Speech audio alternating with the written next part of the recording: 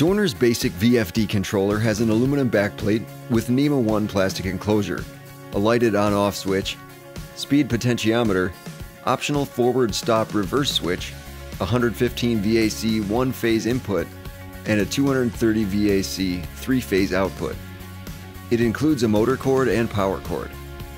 Shipping with your controller is the VFD unit itself, mounting hardware, and operating and installation manuals. The controller will come pre-wired to your motor when purchased on the same order.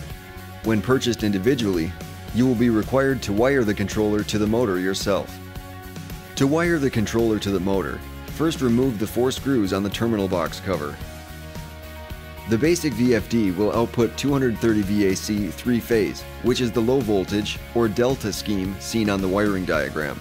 Be sure your motor terminal leads are set up per the low voltage or delta scheme. In this case, we'll be putting the 2 jumpers across the terminal here. Next, feed your wires through the cord clamp and the motor.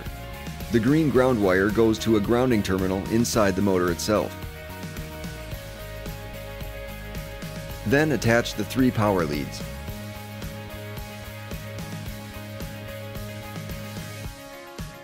If you power up the motor and you find that it's rotating in the wrong direction for forward, you can easily switch any 2 power leads to reverse the direction of the motor. Close up your terminal box and replace the screws. Be sure to tighten the cord grip cover.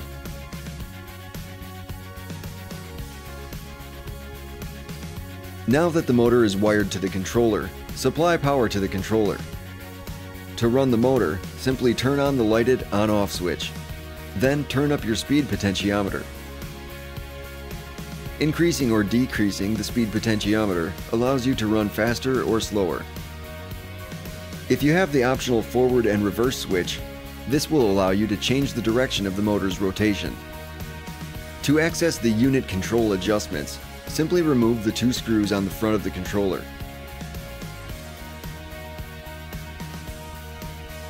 The potentiometers on the side of the controller set fine adjustments such as max speed and minimum speed, acceleration and deceleration, and the current limit inside the motor itself.